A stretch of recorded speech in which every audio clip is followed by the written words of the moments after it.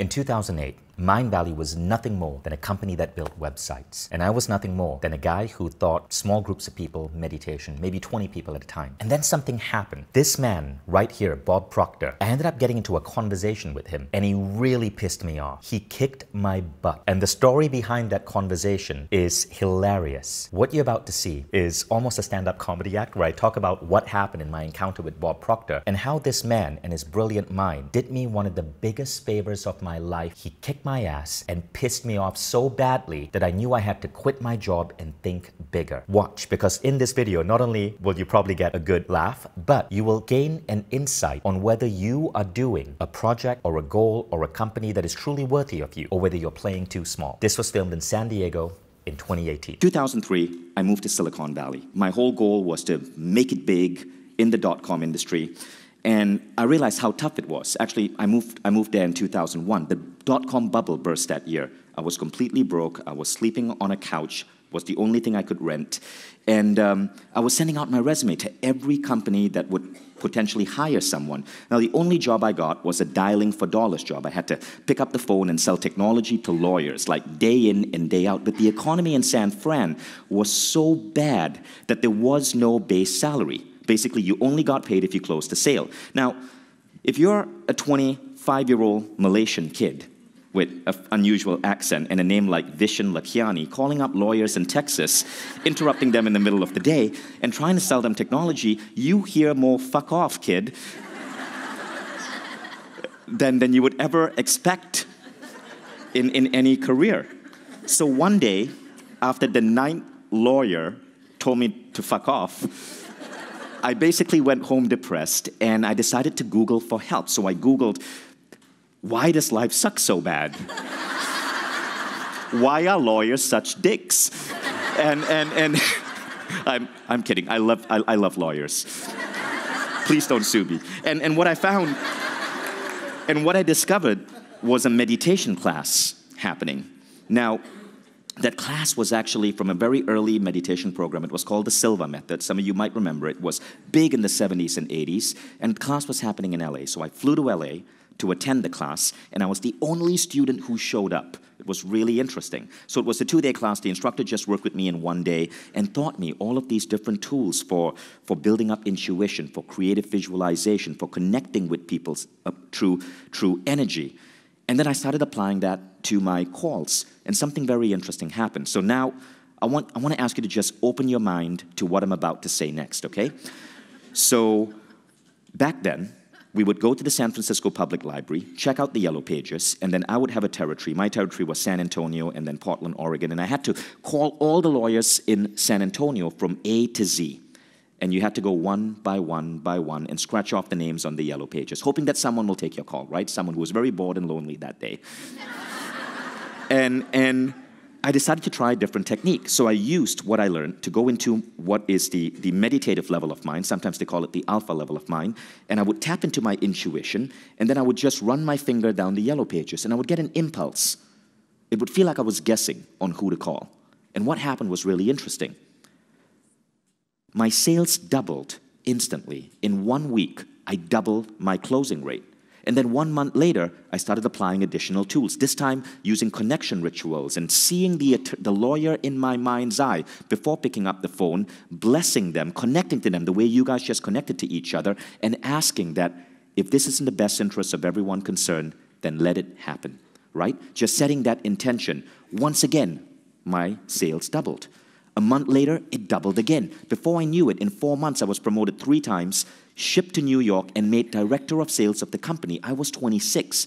And now I was all of a sudden running a team of men and women much older than me, because I was able to do so much more because of what I had learned how to use my mind.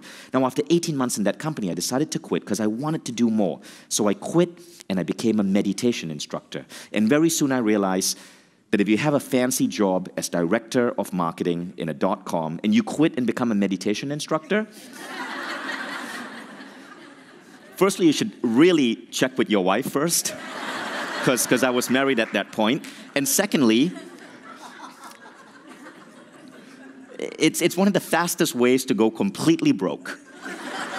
And soon I had only $7,000 in my bank account. And my wife, she was European. She's here in the audience, but she told me not to make a stand. And so because we were living in America, she didn't have a green card. She couldn't get a job. So you know, we had to do something. So I started figuring out how I could use my degree in computer engineering to help my meditation business. I built a website. I started selling CDs.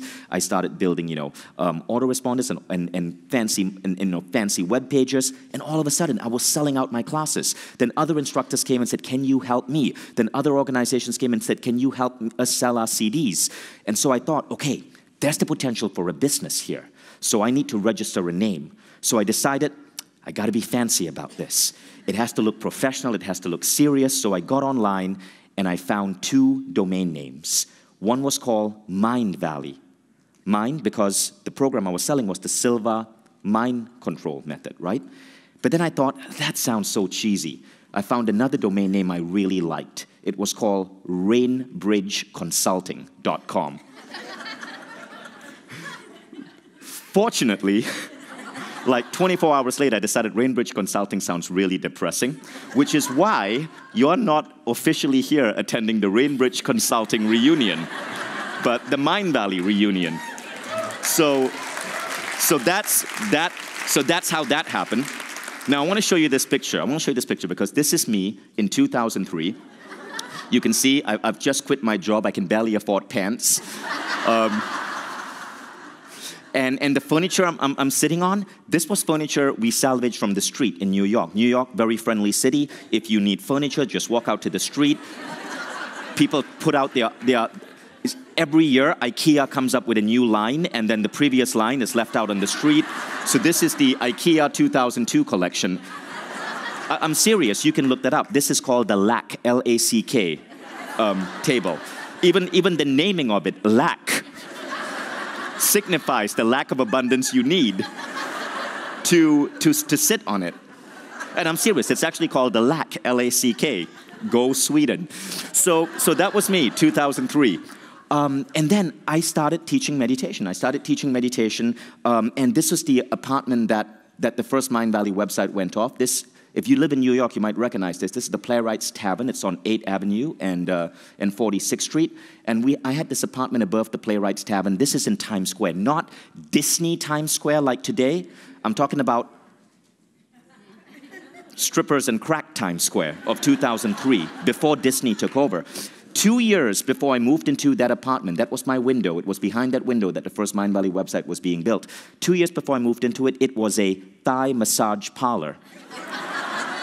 Now, if you live in New York, you know what Thai massage parlor is code word for. So yes, the School for Humanity did start in a former whorehouse.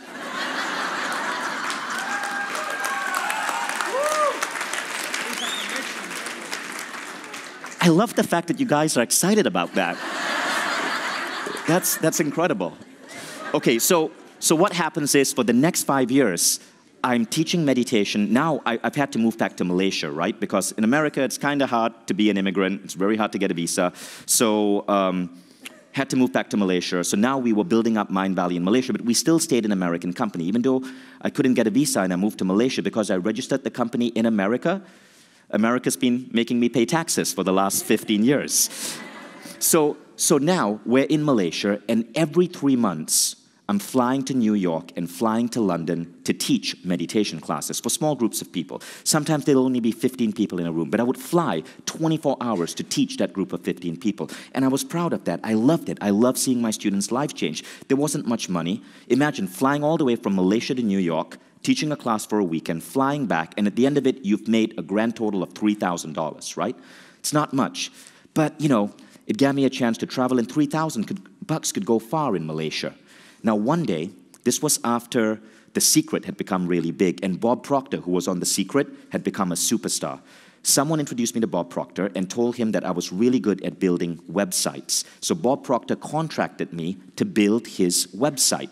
So I got to know Bob Proctor. He became an inspiration. And what happened was, in 2008, now remember, I'd now been teaching meditation for 5 years, not much money. I was further in debt than I would be if I'd never started Mindvalley and just stuck to a regular job. How many of you guys know that struggle, right, as a teacher, as a healer, as a coach?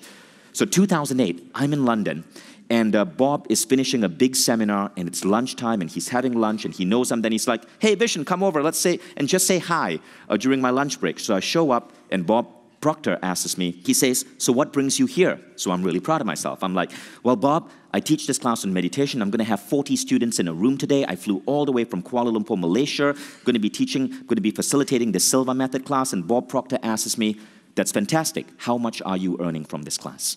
And I go, well, I can tell you, Bob, I'm going to go home with $5,000 profit, $5,000.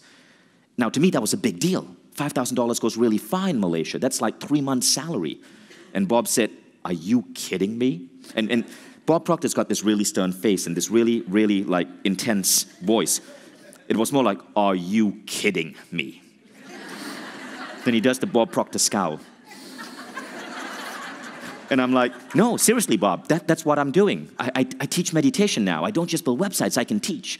And Bob says, wait, you're telling me that you left your wife, you left your 1-year-old baby boy to hop on a flight for 22 hours from Kuala Lumpur, Malaysia to London, just so you could touch the lives of 40 people on a weekend, and then travel all the way back. I hope you're going business class. Then he looks at me and he goes, you're a traveling coach, aren't you? And he does that face again. And then I'm like, yeah, I'm traveling coach. If I travel business class, I would make no money at all. And Bob goes, Vishen, Vishen, Vishen. And now he touches his face. So I knew something is coming. He says, you really think small. I would never do what you're doing. You gotta dream bigger, son. And he looked at me with complete disappointment.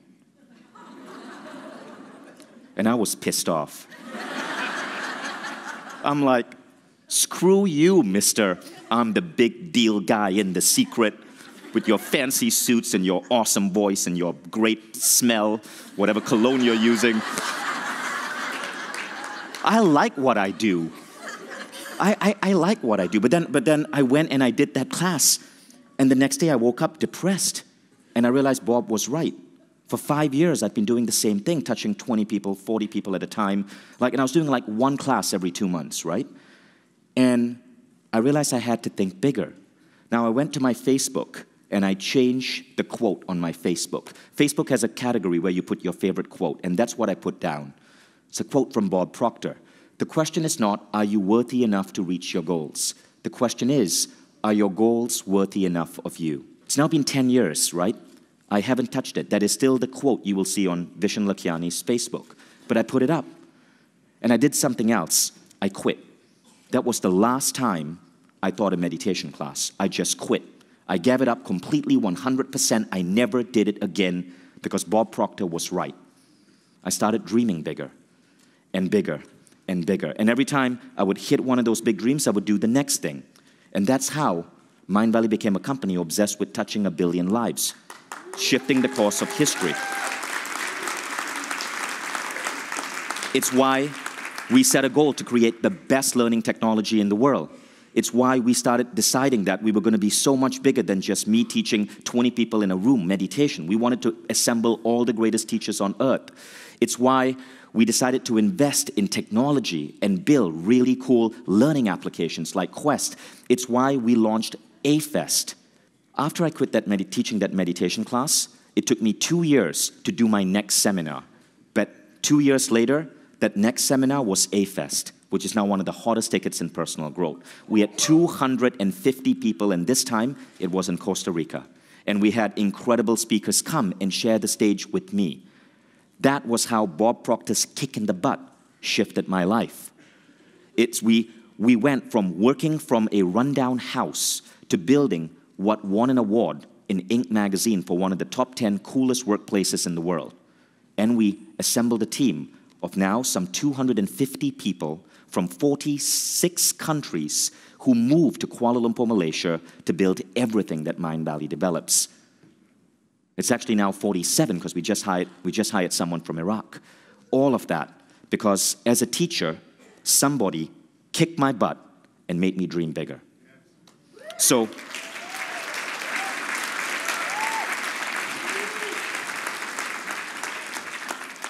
I went from building this up in a former whorehouse in Times Square to an Inc. magazine, one of the world's top 10 coolest workplaces in the world. And all of that was it was between 2003 and 2012, right? It was, my math is failing me right now, 7 years. And I believe that that's something that all of us should aspire to, because the world needs teachers, the world needs people to spread these enlightened ideas, which I hope there's a lesson there for anyone here who's gone through that same struggle I've experienced. If you know what I'm talking about, raise your hand and make some sounds. So if you enjoyed that video, there's an important lesson here, and that is the right mentor can change the trajectory of our wealth. And I wish I'd had great mentors throughout my life. I was lucky to bump into Bob Proctor. That was accidental. Over the course of the subsequent decade or so, I started meeting other mentors, people who shifted me, who helped me think about money in a different way. And eventually, that little meditation practice I had grew into a company that's now about to hit 200 million in annual sales and will be going IPO probably within the next 4 to 5 years. Now, I don't know at what stage of your business building empire you're at, but I know that no matter what stage you're at, with the right tools and the right lessons, you can get bigger too. And that's why this November, Mindvalley is launching for the first time a new type of seminar experience. It's called Mindvalley's Financial Freedom Summit. And I brought together some incredible speakers to teach you the following 3 methods to 10x your income, increase your wealth, and step into a more abundant, wealthier, and let's face it, richer future for you and your family. We'll be talking about real estate investing and how to make money through property. You'll be learning concepts of trading and investing in stocks, and you'll be learning how to create businesses that produce passive streams of income, which incidentally is how I got started. So if you're interested in learning about this, know that you can attend live in London, November 17 to 19, or you can tune in on Zoom and experience the entire event from the comfort of your home. All the information is on mindvalley.com/wealth. Go check it out, because I think you are really, really, really going to love this event.